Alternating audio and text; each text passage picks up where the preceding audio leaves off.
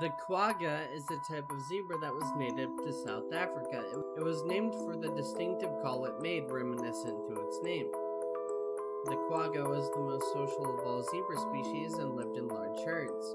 Unlike other zebras, the quagga had a unique striped pattern that was limited to the front half of its body, with the hindquarters being mostly brown.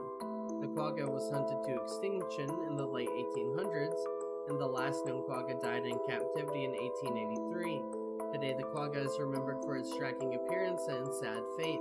There have been attempts to recreate the quagga through a process called selective breeding, but the resulting animals are not considered true quaggas.